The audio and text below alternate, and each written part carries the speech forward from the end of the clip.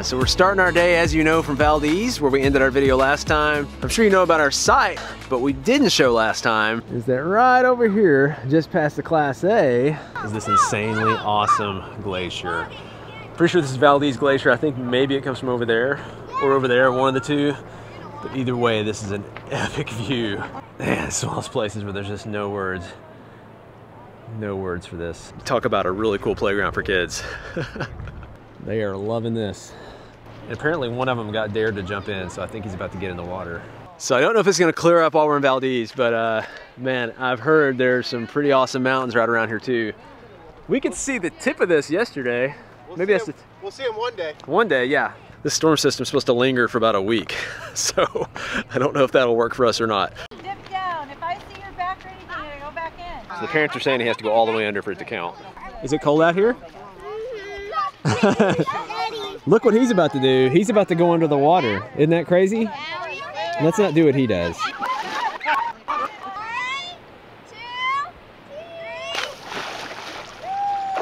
Watch out for the shark fin. Yeah, no thank you.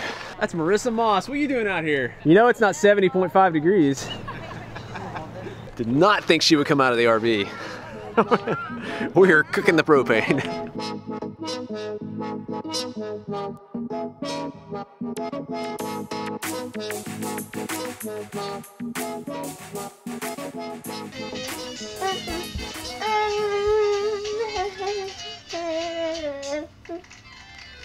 Yay! But rainy days with RVing, if we're in a city, we'll go to like a children's museum or excuse to go shopping. But when you're like in Valdez, where it's a tiny city and everything's outdoors, you're watching Elmo playing in is that an accordion? No, this is not accordion. Well, what's yours? That's a tuba. Is it a tuba? Yeah. It's a tuba. So that's what we're doing, finding our someday. Corey just got this grill, which looks awesome. Some sort of a smoker. I've never been interested in that much in cooking until I saw that this has Wi-Fi on it, where apparently you can, you can tell not only the temperature of the inside of the grill, but the temperature of the meat, and you can control all that from across town or anywhere as long as you got Wi-Fi that's connected to it. So that's pretty cool. I'm not big on cooking. Yeah, we just need to park next to somebody who does like this to has cook. been this has been a really good partnership.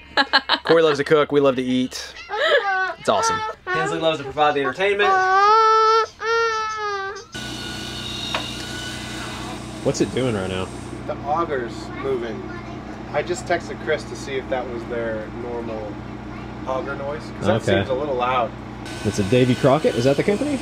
No, it's a Green Mountain Grill. It's a Davy Crockett, his model number. Timer and a flashlight like built into the app, which is I think pretty cool. I set it for 30 minutes for the initial burn off to, you know, cook anything off from manufacturing. This just feels wrong. Like, where did the days go where you had a fire and then like you had a, you know, you shish kebabbed it on a stick above the flames and... No, there's no guesswork here. We're getting it done. You got your pellets, you put your pellets in. Yeah, rabbit food, whatever. Food in there. So you're gonna use some electric at the beginning, but then after that it's very little. I think about 15 watts. Okay, okay. Then after that, it's just mainly using the pellets and the heat to just smoke it. Yeah. I don't put the awning out very often. I guess a couple of reasons. One is it takes me, I mean, it's not a crazy amount of time, 10 minutes to get it out, something like that. And then number two is that, I mean, this is a long awning. And so if the wind's bad, if the rain's heavy, I gotta get it in, and it's a pain to get this in with one person if the wind's bad. You gotta like release one bar at a time, then work your way over toward the middle. And so rather than mess with it, I usually don't get it out. But this situation where it's just light drizzle, we've almost got our awnings working together. We got this one tiny little gap where we gotta walk in the rain if we go from rig to rig. Otherwise, pretty cool that we got this side by side pretty much.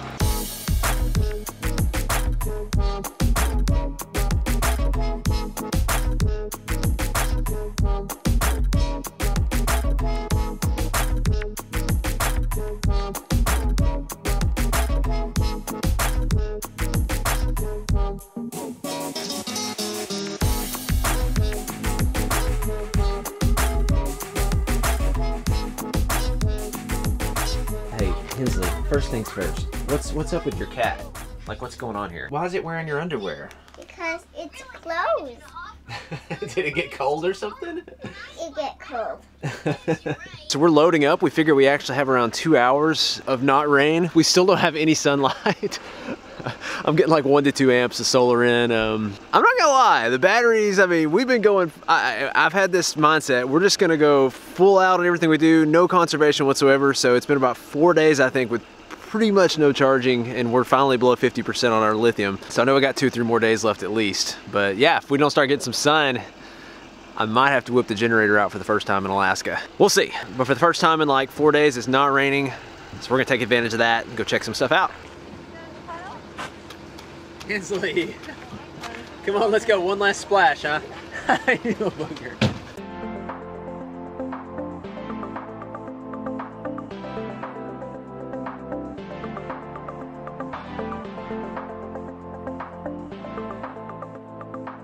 Hensley, look at all these fish. Look at all those.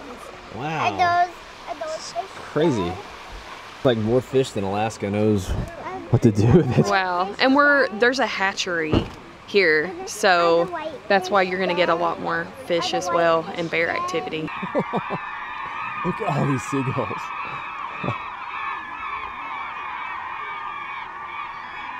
You gonna get pictures of the bear, Hensley?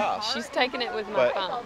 You ready? You sit there and you hit the I've heard they're out here. button. Yes, this almost seems like cheating, but apparently at the right time of year, in the right spot. I mean, we're just straight off the road, but you can just pull off the side of the road, and we know some people that already been waiting here taking pictures, and they said they've already seen like 4 black bear. And you just wait for the bear, they come out, they get the fish. While they're getting the fish, you snap your pictures, they go back in the woods.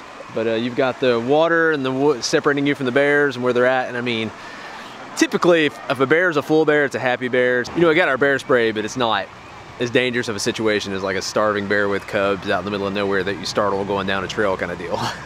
So just kind of waiting around. Hopefully we'll see some bears.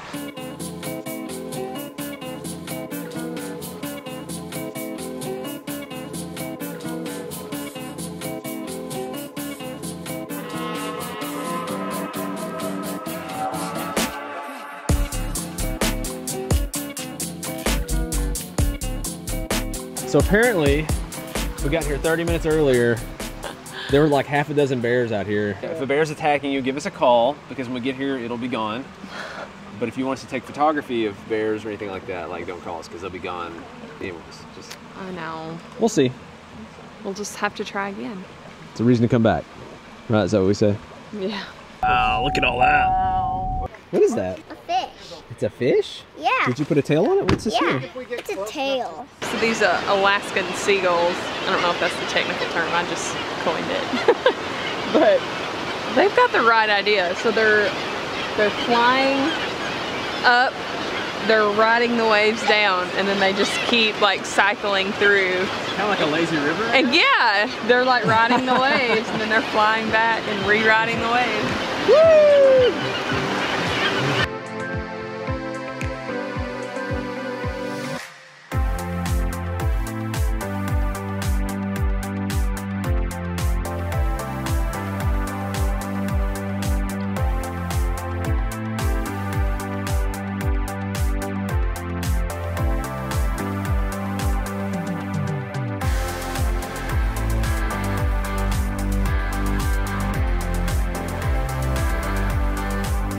According to the video, on this very fancy screen they've got, this is the largest hatchery for a single species in North America. These salmon want to swim upstream, so they're bringing them in here, coming up here, and then once they're inside, they're getting the eggs from the salmon once they're in there.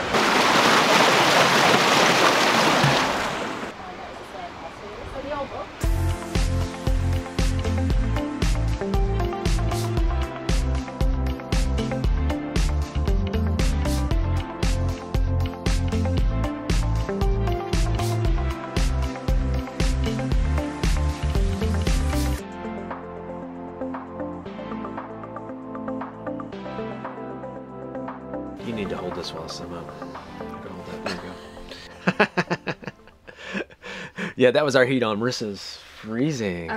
She's freezing and she's craving hot dogs. It's trying to think of anything that I can tolerate Okay, so hot dogs are what aren't gonna make her sick and I hopefully don't give her know. substance, but Well, now you're just talking about it. I don't know. it's a great area. This is a beautiful town. Oh my, it's one of those towns where you were like driving around like, oh my goodness, people see this every day. I wonder how they feel about this. It's just so lush and green and.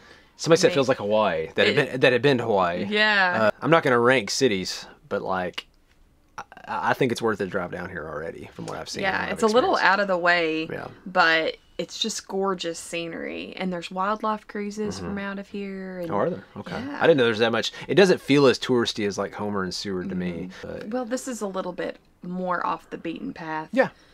So you have to kind of go out of your way to get here, but it's definitely worth it. It's beautiful. We're going to start working on some hot dogs or something, I think. Definitely worth the first part. This being sick, I had forgotten how rough this was. So don't go to a fish hatchery. Yeah, that didn't go well today. She was not out there too long, so. Pro tip. So we were not like bouncing around traveling this much last time she was pregnant, so she didn't have to experience so many new smells and sights. And usually that's great, the stimulation, but now we're surprised. It's heightened, and Yeah. I mean, you might not want the smell of dead fish heightened when you're pregnant, but No. it was still fun. It was awesome, but We're not having fish tonight. I do know No. that, but we're gonna get something ready for dinner. Eat fish ever again. We're gonna have something for dinner. We're gonna enjoy this view, and we'll catch you guys later.